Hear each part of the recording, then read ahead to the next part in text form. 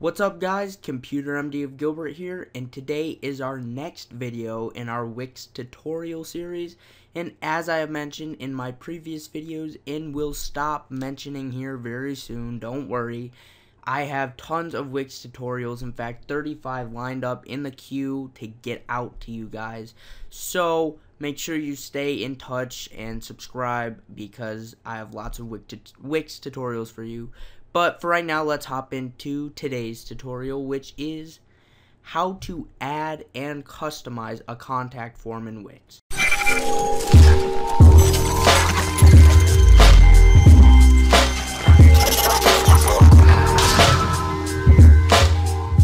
So here on this website template, we're in the contact page. So now we're going to need to add a contact form. So we go to add. Once we go to add, we will then go down to apps. Once we click on apps, we simply click contact form, and then we have a contact form that's ready to be customized. Now, if you're using a website template, the contact form will always match the template. But to show you how to customize it, it's very simple. What you're going to need to do is double click on the form, and then you will see right here email to, and this is a required field because when someone fills out the form, you need to be notified of that, which means it will send you an email. Now, it will go off of the default email you have used for your account currently, but if you need it to go to a different email, make sure you put that there. Also, you could do a BCC, which means you could send it to another one of your emails, or maybe a coworker of yours, like a business manager or something of the sorts. So that's a cool feature that you could add into your contact form. Now let me show you the fields. So if you uncheck, that field is no longer a mandatory field in there. But to make a required field, you're going to need to press that star next to it, or the asterisk, I should say. Because when you click that, it makes it a required field they have to fill out.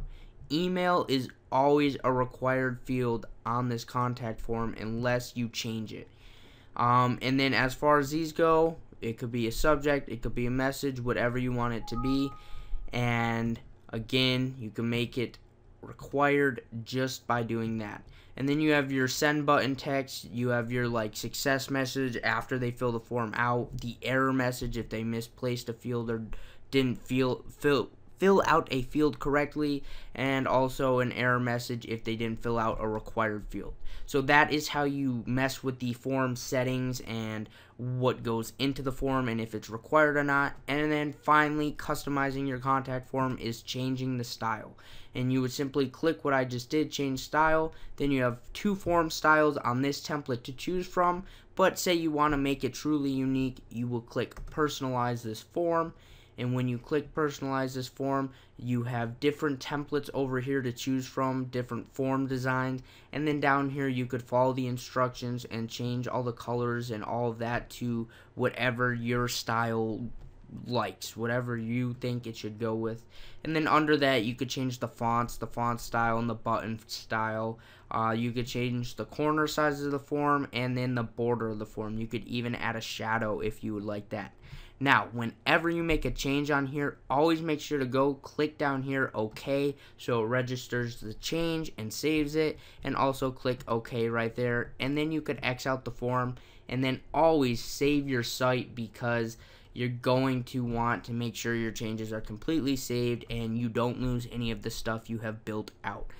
Well guys, that is how you add and customize a contact form in Wix. I hope this video helped you. In fact, if it did, go drop me a like down below this video.